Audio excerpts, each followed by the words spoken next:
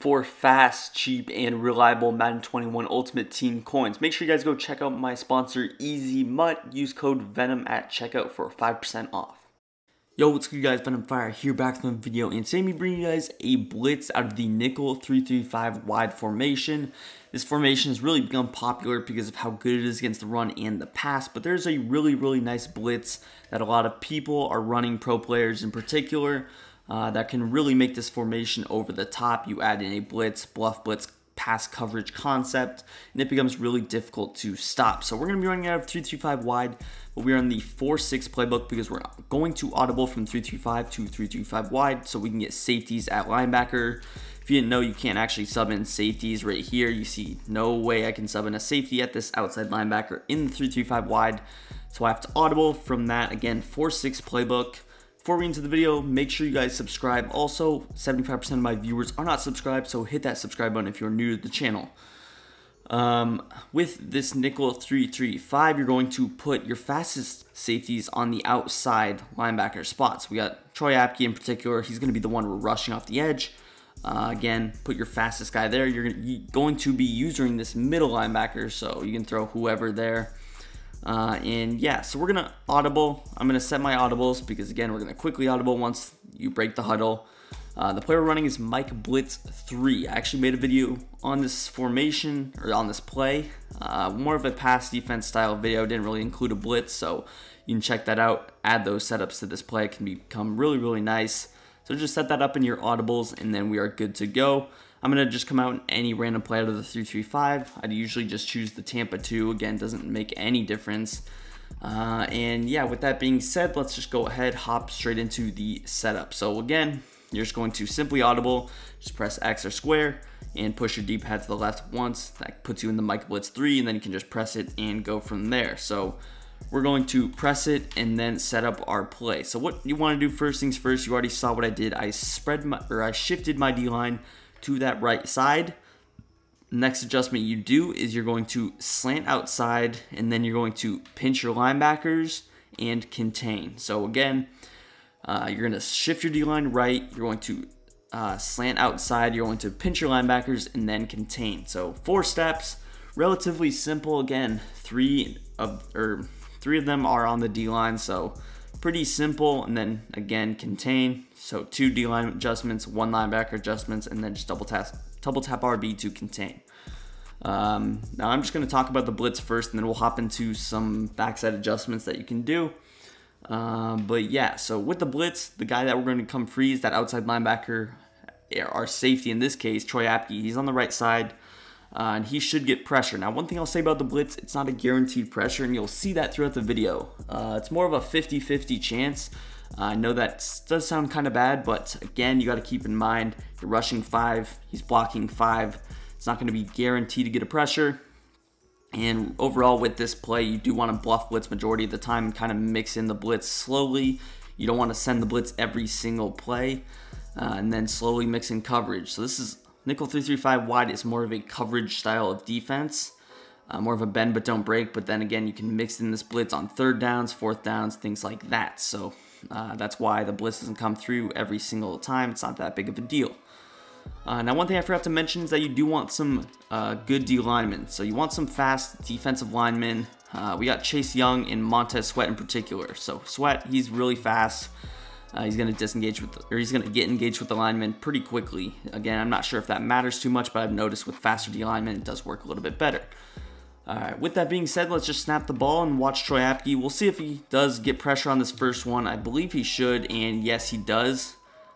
He kind of got tripped up there, which I haven't seen a whole bunch. I've been labbing this play for over an hour now, and I haven't seen him ever get tripped up like that, which is kind of unfortunate, but you know, it really is what it is. You guys saw that he would have had a clear lane at the QB. I'm not even sure what he tripped on, but let's just set it up again. So again, you're just going to audible from 3-3-5 to 3-3-5 wide. Just go as fast as you can because you want as much time for the adjustments out of 3-3-5 wide as possible. So again, I'm just going to quickly audible, shift my D-line to the right, slant outside, pinch my linebackers, and contain. Again, 4 simple adjustments. That time Apke does get kind of pushed to the right side, but you still see we do get the pressure, and that's 2 for 2, still at 100%. That's what we like to see. Take a look at the replay.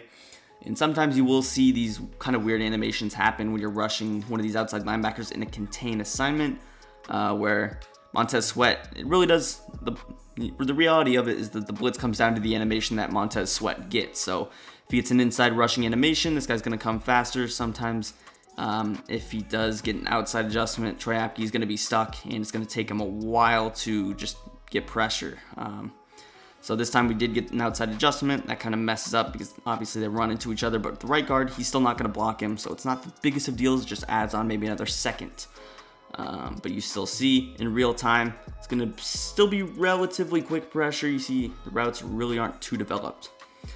So again, we'll set up the blitz a couple more times. I do have some other setups, just pass defense setups for you guys. I got a couple at the end of the video, but again, we're more focused on the blitz.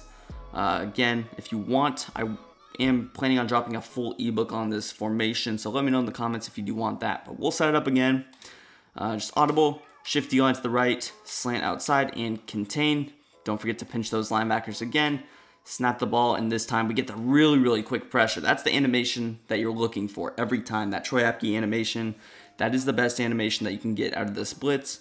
Again, I've been labbing this for over an hour. I've seen every animation in the book besides him falling, but this is the animation you want. So quick tip for you guys: when you first audible, you want to want to shift your D-line to the right as fast as you can, because you notice Montez Sweat is closer to the linebacker than he was on other plays, and this really does help because now he's going to get an inside animation almost guaranteed. He already has the outside leverage.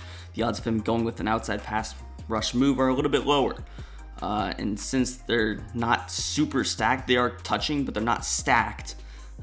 He's able to get that double team, and in real time, very quick pressure, not going to get nano detected, none of that. So that's the animation you want to do. So again, right when I audible, I want to shift my D-line to the right as fast as I can. I don't want to do it super fast, but I want to do it as fast as I can.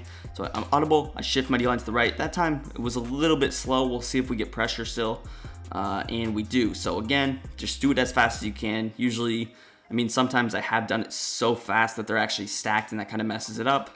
But really, it shouldn't make a huge deal. Here, again, you see I shifted it pretty quickly. They're not stacked, though. Realistically, again, we're going to get pressure. Sometimes they rub off like that, which is obviously fine. Sometimes they'll get tripped up. Sometimes they will still get pressure. You saw it happen both ways. But again, the setup, just audible, shift your D-line to the right, slant outside, pinch your linebackers, and contain. Pinching your linebackers doesn't really affect Apke, but it just affects that guy on the left. I'm not sure why, but again, I've tried it without pinching my linebackers, and I really don't get that much pressure. So I won't say it's an adjustment you necessarily have to do, but it's recommended. That time, I believe we got a disengage from Landon Collins. I wasn't really paying attention to that left side. We'll take a look at the replay, but one thing with this play is that sometimes you get disengages. Sometimes it's Sweat or Payne. Usually it's never Chase Young. But sometimes these two players will get weird disengages. I've noticed it from Sweat, from the spot that Sweat's in, a lot more. But Payne can also get sheds from the inside. Let's take a look at Collins. He didn't even get a real disengage, but sometimes with this contained, because of how it's, pinched, this is why we pinch our linebackers, by the way, this animation is really nice. So even though Apke didn't get the pressure, he kind of got stonewalled, Collins was able to make up for it, and still a very quick pressure. So again, we'll just set it up a couple more times, and then we will hop into our pass adjustments. But here, Apke's still going to get to the outside. You see how he's kind of doing that weird sliding animation? So even though he got initially blocked, he was able to still get the pressure. Again, right when you go ahead, audible, shift your D-line to the right as fast as you can, then you just slant outside, pinch your linebackers, and contain. So that might seem like a lot of adjustments. Geez, 4 adjustments, but you see I'm doing it in like less than a second almost. With practice, you'll get it even faster. So here, he does get stuck in the contain, but even if your blitz gets blocked, you're rushing 5 people, you should get pretty quick pressure. They can't scramble out. So I'll just show one more time here, and then we will hop into our adjustments in the back end. Again, very quick pressure. That time we got nano detected, not too big of a deal, but does kind of affect half a second of play. So I'm going to set up the blitz normally, do all of our blitz adjustments like this, but we're going to adjust the back end. So what I'm going to do is I like to just press, and I'm going to set up a base cover 2 defense. So what I'm going to do is just put both corners in cloud flats, put both safeties in deep halves, and then I'm just going to put A in a vert hook adjustment. So it's going to look like this. not the worst defense, and we're kind of banking on getting pressure when we're sending 5. So we just don't want to give up big plays. We're leaving the middle of the field open. We're going to be using it regardless. The outsides are going to be pretty well taken care of with the press. And overall, just a good thing to mix up. We're getting a lot of cover 3, giving him a lot of cover 3. So mixing in a little cover 2 like this is definitely nice. We didn't get the pressure. You still see relatively good coverage down the field though. The vert hook, I like the vert hook a lot from that slot corner. And we were able to eventually get the sack. Can't scramble out. Again, he's going to have to step up in the pocket if that contain animation happens. So I'll set that up again here. Obviously the same blitz adjustments, but with the back end, we're pressing A in a vert hook, and then we're just putting both corners in those clad flats, putting both safeties in deep halves, putting A in a vert hook. That might seem like a lot of adjustments, but really, right after you audible, you get those D-line adjustments good, and then you're just setting up the back end normally as if you were coming out in 3-3-5 wide.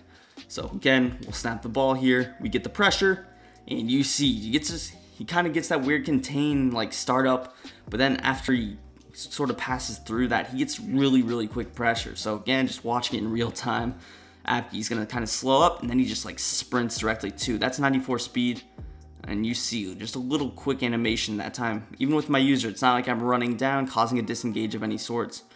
I'm just simply defending A and X, but really quick pressure. So let's hop into an overall bluff blitz concept. What would I do if I were bluffing it completely? I would set up the blitz the same. We want it to look the same, but we're going to do some different adjustments. Now, what I like to do personally is I'm going to set up a little cover 2, cover 3 cloud, cover 3 Mabel type look. So for this, what I would do is I would set my curl flat or my cloud flat. I would set my cloud flat zone drops to 20, or my flats, and my curl flats to 5. So this is obviously going to be a little bit more complicated. It's a little bit of a mouthful for me.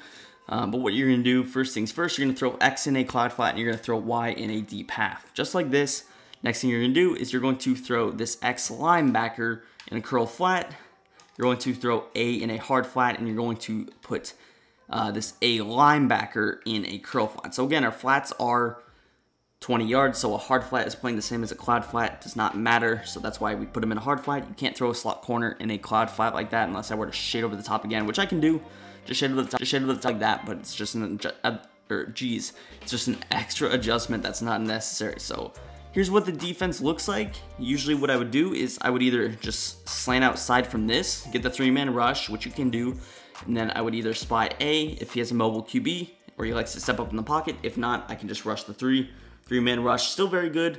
And you see the blitz looks exactly the same. So what's he going to start doing? He's going to block his running back. That gives you one less person to defend. He maybe puts his tight end like a weird delay. But you see, we rush 3 with good defensive linemen. You're going to get pretty quick pressure just like we did. So I'll show that one more time, and then we will head out of here. So simply audible, set up the blitz the exact same. Again, we don't have to do the blitz adjustments like slanting outside, but we still want to go ahead, pinch our linebackers, and spread our D-line, or shift our D-line to the right. On the back end, you're throwing X in a cloud flat, Y in a deep half, the X linebacker in a curl flat, you're putting A in a hard flat, the A linebacker in a curl flat, and then you're slanting outside. It's very simple. For me, I've got these adjustments down, but if you don't, I would recommend going in practice mode, practicing the transition from 3-3-5 to 3-3-5 wide, practicing the blitz, practicing the back end adjustments. But you see, you can really catch someone off guard with this. There we go, snag that easy pick. And again, he's going to be a little bit paranoid. Even though you rush 3, he's going to be worried about the blitz. Again, the blitz works better on certain formations than others. I believe it works good against gun bunch, but obviously it's going to be a little bit better if their tight end is not on the line of scrimmage. Still, very solid blitz, very solid scheme. And yeah, it's going to do it for the video. If you guys enjoyed, hit that like button, subscribe to the channel if you are new, follow me on Twitter, link will be in the description, and peace, I'm out of here.